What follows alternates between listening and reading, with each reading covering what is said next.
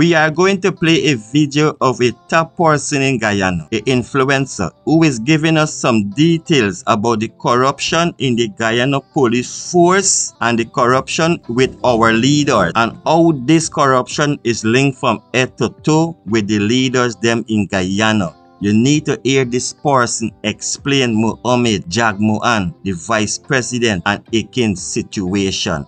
Viewers and subscribers, welcome to Guyanese News, where we discuss news about Guyana. If you're new to this YouTube channel and you want breaking, trending Guyanese content, smash the subscribe button, give this video a thumbs up, and leave a comment in the comment section concerning this video about the corruption that is taking place in beautiful Guyana. Let's get this video started. And listen to this carefully. Businessman Barry Dataram, who is before the courts on a major drug trafficking charge, is clearing his mind through his throat in an exclusive interview with HGP Nightly News. Dataram wants the Customs Anti-Narcotics Unit KANU investigated, alleging that the same KANU returns drugs seized from drug lords back on the streets. Operation KANU, them is the most corrupted, rogue security force in this country. They're the biggest drug dealer this country have. The same drugs that they seize, half of it goes back in the street. How you know this? Because they sell it to my friends them. And I got friends and they know these things, you know what I mean? I know. Dataram says he knows the operations of KANU inside out and is crying foul since he alleges that the very corrupt officers appear in court to offer evidence against persons charged for drug trafficking. He made reference to the recent cocaine bust at his Diamond home, alleging that proceeds from that bust are already back on the streets. They put it back on the street. The same one where they find where they claim they're down there on the street already. I show about 30 or 40% on the road. Yeah. And now this is the same people them going and testify against me in court. Dataram, though, is not running from the fact that he too deals with cocaine. Authorities have long accused you of being a drug lord. Yeah. Are you a drug lord? Yeah, I do drugs. I won't say that. I won't say a lie. I never been convicted or nothing. They've never caught you with anything really? No. But I know what's going on with the streets. I know what's going on with KANU. Them is my enemy. And I gotta know what is going on with, just like how they got things on me. Just like that, I got things on them too. And all these things I keep on safe.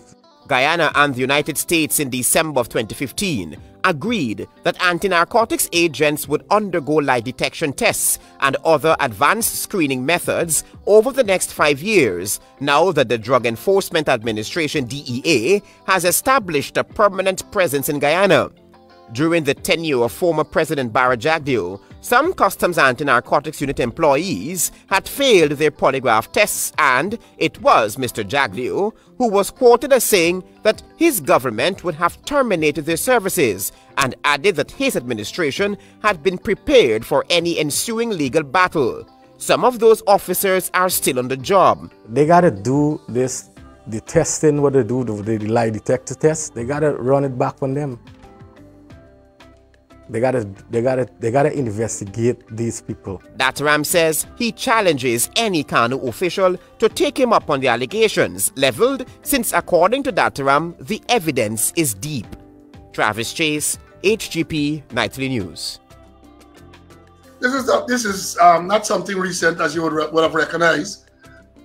This is Barry Dataram, the same man who went to the US. He's a US citizen, you know, and he was convicted, as they say there, for drug trafficking, and he had counted information circulating his passport that expired, and the man went to the embassy in Guyana. There was a warrant out for him in the US, federal warrant, I understand. He went to the US embassy in Georgetown, had his passport renewed, and traveled to the United States.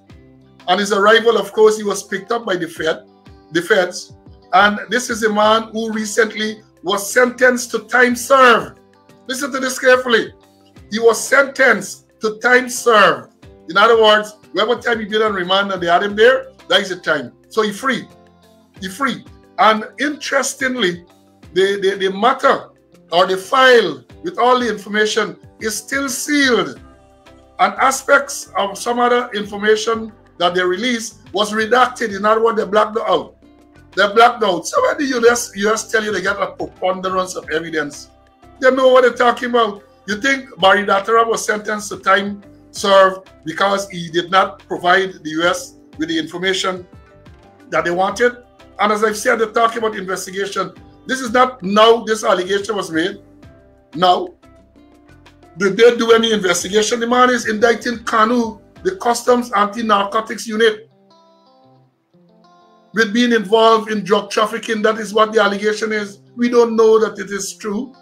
Sometimes he's bitter. You say them is the enemy. So he's bitter and perhaps he's making these allegations. But any responsible set of people, any responsible government would have had that investigation properly, that allegation properly investigated. Properly investigated. And then you talk, I can bring in Mr. Jackanway after this. But when you talk about lie detector test, polygraph, I remember some years ago during the coalition, they did polygraph tests and a lot of senior officers who are still in the system now, in very, very senior positions, and they failed. They failed the test, the polygraph test. I had seen that report some time ago of all them who failed the polygraph test. And as them, the boys just say on the road, their man still them out.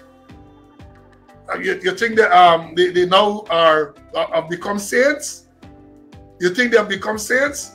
Or whatever reason they fail, you think those reasons still exist? They failed the polygraph. And they are still around in very, very senior positions in the Guyana Police Force. And remember they said, old people say, Dago a suckhead. Now stop. Dago a suckhead. In other words, let me break it down for people who might not understand the Creolese. They're saying that if a person is accustomed to doing something, they are not going to stop. They might have a pause, but they are going to go. It comes instinctive to them. They're going to continue to do that. The reason why that Dataram case came up back to the Guyanese public is because of T. Mohammed who gets sanctioned.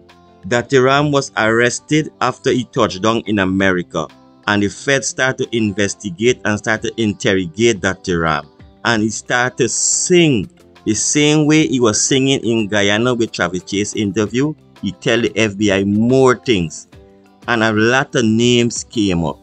T. Mohammed was one of those names allegedly, and that is one of the reasons the sanction passed. And the vice president, they asked the feds to share more information with the Guyanese authorities to who is the snitch, how they go about to snatching up this person, how they know Mohammed owes so much money. Those are some of the questions the government of Guyana is trying to get from the feds. But people is saying the feds is not going to give Guyanese authorities those information because that is inside knowledge. We don't know what is going to happen. So right now, Dataram calling up a lot of people named to the FBI. So Caesar even get arrested when he visit FBI. When he visit America, he got arrested because Dataram calling up who and who is a part of the big ring. So this thing that is going on in Guyana is the tip of the iceberg. A lot more thing is going to take place. We are just waiting to see what is going to be the outcome. Remember, this is Guyanese News. If you want more breaking, trending Guyanese content, smash the subscribe button. So right now, people, what is going on? Dataram might be released because time served. And why you get time served is because you do a plea deal. And who name came up in that plea deal. And those are the people that Theresa May, the permanent secretary, if that is her right name, she gets sanctioned. And a lot of more people, and the vice president wants some information. Just leave a comment in the comment section.